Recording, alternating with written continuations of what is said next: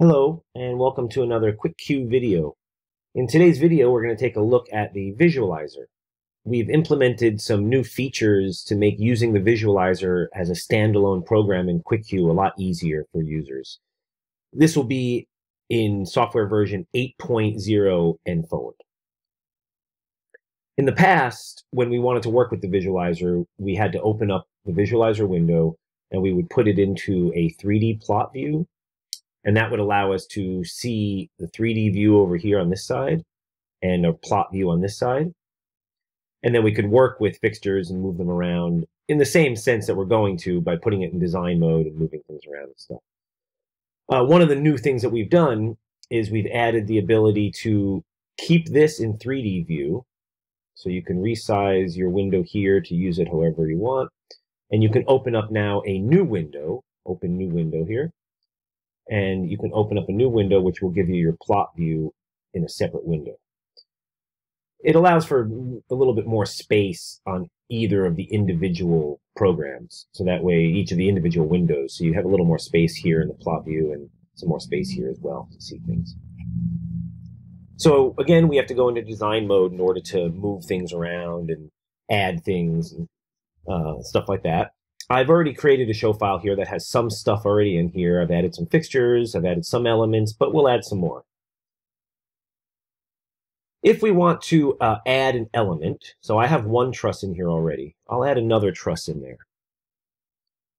So I'm going to say add right here. It's going to bring up a secondary box or window, pop-up window, which I can choose then here item type, and I can choose what I want to put in. There's lots of different choices here. Once you make a choice, you'll get some sub-choices as well. So if I say furniture, for example, I get subtypes here, and I can choose from all of these possible options.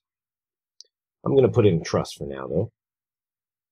The distances are in meters. So everything in this Visualiser as of right now is in meters. So you might have to do some conversions and stuff like that. It's really not too hard. You can, of course, Google it, 3.3 feet to a meter. You can rough it out, you know.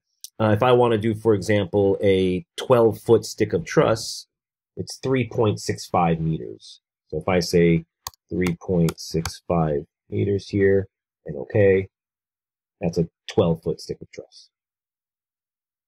If I want to get rid of anything, I can just click on the item, straight truss that I just added, and I can say remove if I made a mistake or something like that.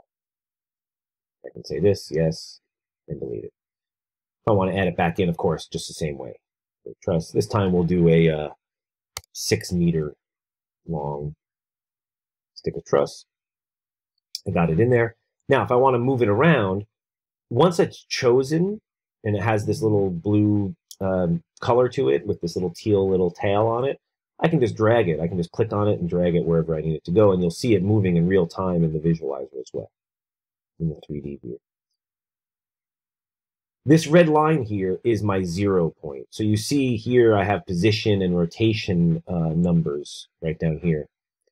Well, I know that if I zero this out, if I'm at 0 here,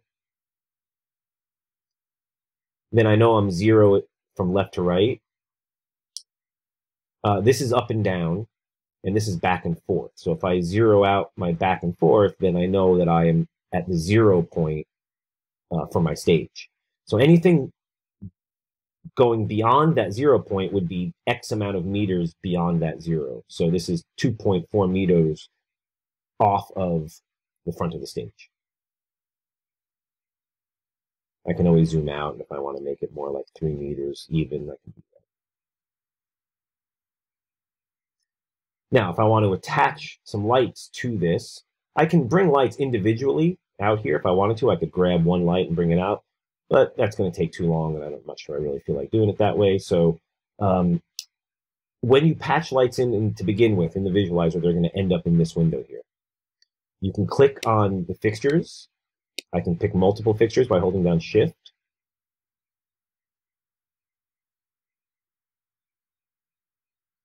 And then once they're all chosen, I can say attach, and I can choose what I want to attach them to. I'm going to attach it to this straight truss, is the one that I just added.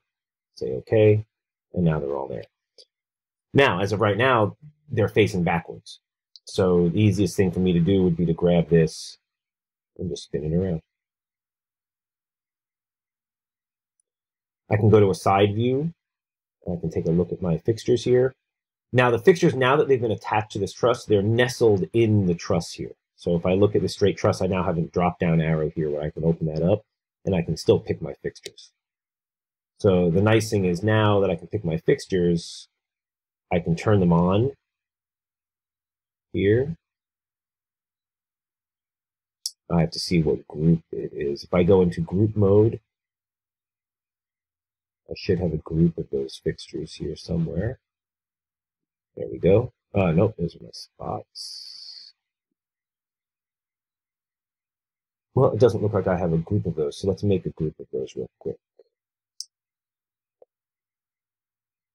We'll take fixtures 1, 2, 3, 4, 5,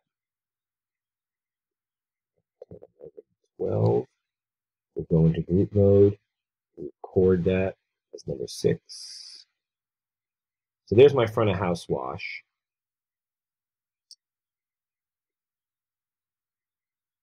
If I need to tilt these, I can again go back into my plot view. I've already grabbed them all, so now I can just take my tail and I can just tilt them up like that.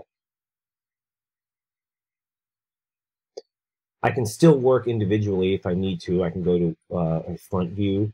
I can pick individual lights, and then I could always spread them out if I needed to a little bit still. I could take this one and spread it out here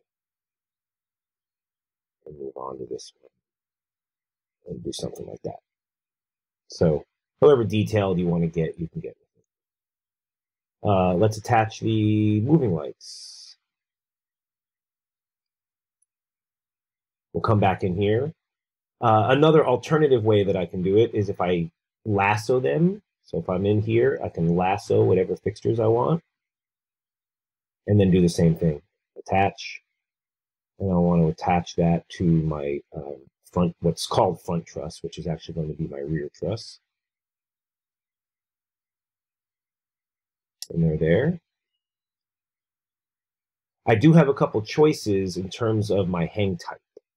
So I can grab them again if I want to. My front truss here. Grab all my fixtures. I can say attach. Here's the hang type. So I can hang it. Normal is going to be straight in the middle of the truss. If I want to, I can hang it on the rear or front of the truss, on the rear cord or front cord of the truss, and some different configurations here. I'll do bottom rear, say okay, and then now you can see that it put them on the rear of the truss. But they're all attached equidistant across the length of the truss, and it's good to go. The last ones that I have are these battens here. If I can't grab all of them, if I can't lasso them all here, because I'm also grabbing some of these park hands that are on these pipes and stuff, then I can always put it into a side view, and I can just do this and grab them that way, or I could come and grab them in here as well. Okay, but now that I've grabbed them, I want to attach those to my pipe. So I'm going to say attach to the basic pipe right here. Okay, and now they're down there. So now I need to grab my pipe and move that where I need it to be. I want my pipe to be facing up on the back wall. These are going to be batten uplight type things. So if I turn them on, again, I'm in group mode here. So I'm going to turn on my group, find it. I believe it's these. I can then use this to flip these all around. And then I can kind of play with my height and my angles and where exactly I want to put it, maybe. Things like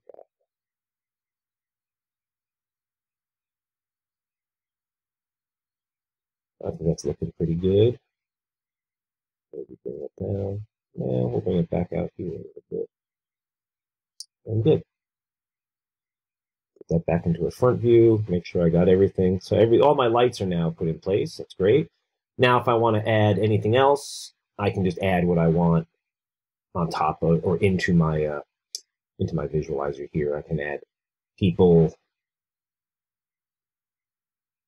and then I get a person here. I can put them up on the stage. I can add a guitar. I go to furniture, and I can put in a acoustic guitar. Say OK. There's my guitar. Bring that up. And then now is where I might have to go into some different views here. I can always turn this down like this. Then I might have to go to a side view. So then I can grab it and turn it upright.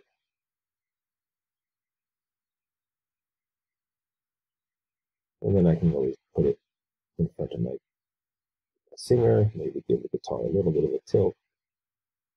And there. Now it's behind him. I didn't notice that. So I do need to take it. Then I can move my guy, who's on the very front of the stage, behind the guitar, actually. Just put him there. And that looks good. Now, I can add as many or as little, elements that I want. Other people, I can make risers on here if I want to, out of forms. Lots of little choices I can make. But here in group mode, I have all my lights working. I can refocus these individually if I wanted to. Add any elements that I want. And then when I'm done, I can always just close this window. And resize this. And then I can start getting into programming. If you have any questions, you're more than welcome to get in touch with us, of course, at support@kansaslighting.com. Keep an eye out for lots more videos that we have coming out on lots of different topics. And happy programming.